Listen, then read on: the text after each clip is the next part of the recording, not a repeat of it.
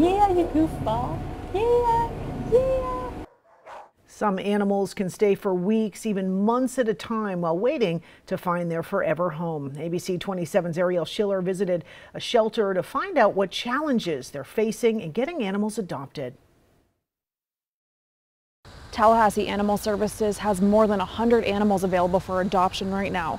Some animals have been here for a few days, while others have been here for hundreds of days. Shelter staff says the hardest animals to adopt out are large dogs. Working with animals might seem like a dream come true, but for the staff at Tallahassee Animal Services like Aaron Milligan, seeing animals stay here for weeks and months at a time can take its toll. It can definitely be emotionally draining. I've been here 16 years, so you definitely find a way to get through it and just do as much as you can.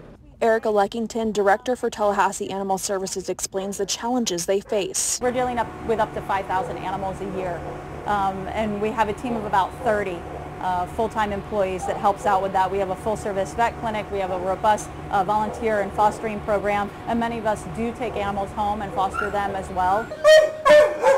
Tallahassee, being a college town, also provides challenges for pet adoption. We searched apartments.com and found that 17 apartments around the midtown area are pet friendly, but sometimes those apartments have restrictions on animals that can live on property. The bigger dogs are a little bit harder to place due to weight restrictions and breed restrictions. Most of our dogs, though, we don't even know what breed they are. It's just an educated guess. Also, the cost of an animal is a factor for people. It's harder to find people that within their budget can have a pet, and even if they can afford the housing, then there's the pet fees and such that go along with that to allow the pet in those. So it's a struggle.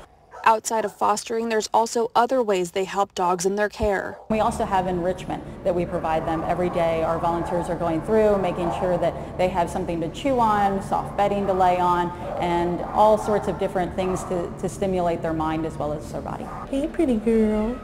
For Milligan, she does as much as she can to help the animals and the people adopting them. Helping the ones that I can, trying to educate people. That's a huge thing that I try to do, is trying to educate people so that we don't see them in the future for having to surrender. While adopting a pet does help the shelter, there are other ways you can help, including neutering or spaying your pet, microchipping your pet, or volunteering or fostering. Reporting in Tallahassee, Ariel Schiller, ABC 27.